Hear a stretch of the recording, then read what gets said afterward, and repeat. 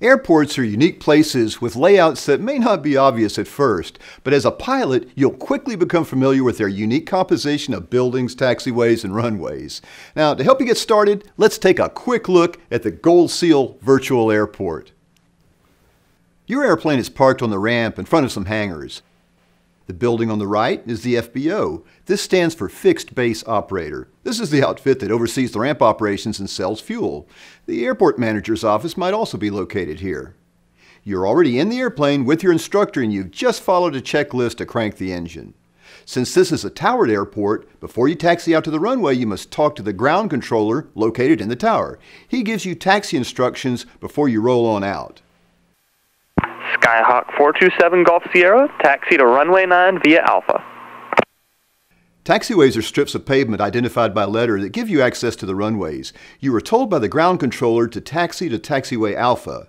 Taxiways are marked with solid yellow center lines. Your goal is to stay on that center line as you steer out toward the runway.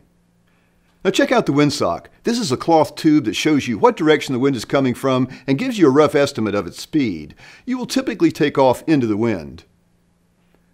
You arrive at the runway, stopping at the yellow marking called the Hold Short line. After doing your pre-takeoff checklist, the tower controller clears you for takeoff. Skyhawk 427 Golf Sierra, clear for takeoff, runway 9, make left traffic. This allows you to taxi out to the center of the runway and start your takeoff roll. Note the big number 9 painted on the runway. This confirms that you are on runway 9 and will be departing to the east on an approximate heading of 90 degrees. Now do your best to stay on the dashed white centerline markings. When you accelerate to takeoff speed, a slight pull on the yoke or stick will cause you to rotate into flight. Since the controller said make left traffic, you'll make all your turns to the left in the rectangular traffic pattern.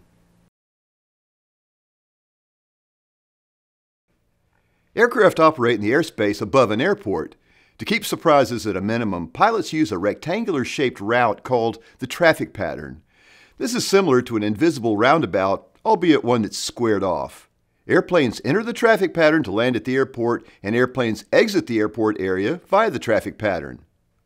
Student pilots frequently remain in the traffic pattern practicing takeoffs and landings. The traffic pattern has 4 sides and is broken down into 5 segments called legs. An airplane taking off on the runway is on the departure leg.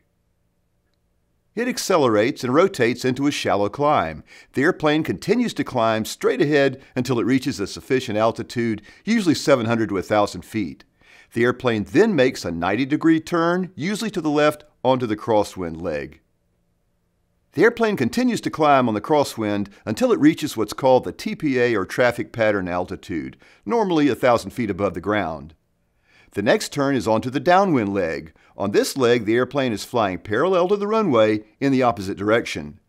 During this portion of the traffic pattern, the pilot is keeping a relatively slow airspeed and is preparing to configure the airplane for landing.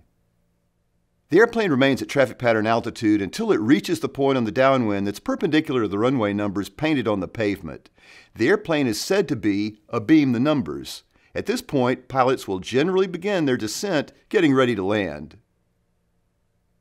The next turn places the airplane on the base leg. The airplane is still in a shallow descent as it moves toward the final straight-in approach course. Think of this as an extended runway centerline, and this leg, not surprisingly, is called final. When the airplane is lined up with a runway descending to the runway surface, it's on final. From there, the airplane slows and continues descending until it lands on the runway surface. So, as a pilot, you must understand both the airport layout on the ground and the 3D layout of the traffic pattern in the air. Remember, there are 5 legs in the traffic pattern called departure, crosswind, downwind, base, and final. There are plenty of exceptions, but unless otherwise stated, turns in the traffic pattern are to the left. As a student pilot, you'll need to know the shape of the traffic pattern in 3D and be able to instantly identify each of the legs by name. And here's your chance to do just that.